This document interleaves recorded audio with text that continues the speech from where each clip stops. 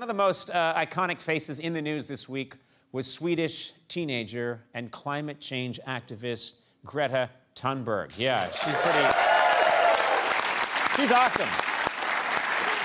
Yeah. She is like a hero to my daughter, kids everywhere, young people, and old alike. Just a hero. Well, this is sad, but conservatives have been doing everything they can to undermine her. The president even mocked her on Twitter. Now conservatives have gone even further. They found a teenager who's a passionate climate change denier, and they're parading her around. Her name is Grinka O. She's 15, and she'll be appearing on Fox and Friends tomorrow. But tonight, she's making an exclusive appearance here. Please welcome Grinka O.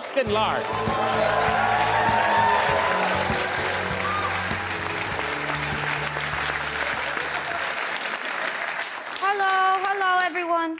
Okay, Grinka, I want to make sure I'm getting this right. You do not believe in climate change? No.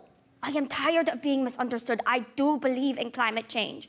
But like your McDonald's hamburgers. Put up, yorp. I'm loving it.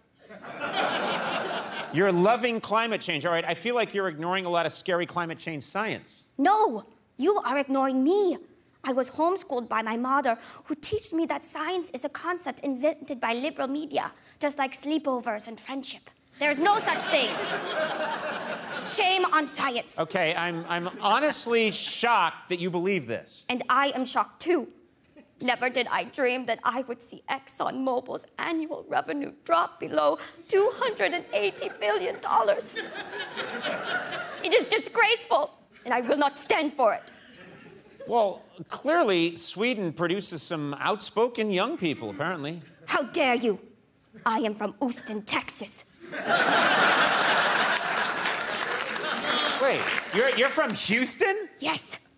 I sound like this because the chemicals in my drinking water made my tongue swell.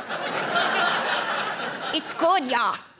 Sure, it's great. Yeah, I just think kids like you should be dreaming about a better, cleaner planet, that's all. 1,000 shames upon your head, Conan. You do not control my dreams, like my dream of owning oceanfront property in Las Vegas, or my dream of frolicking around inside a beached whale carcass, or my dream of consuming all the raw beef and coal I desire. Oh, yeah. That's good coal. It softens your teeth, you know. Okay, well... Grinka Ostenlarg, everybody.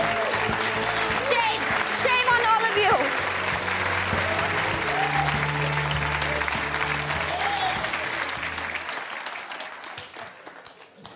Now I'm hungry for coal. I know.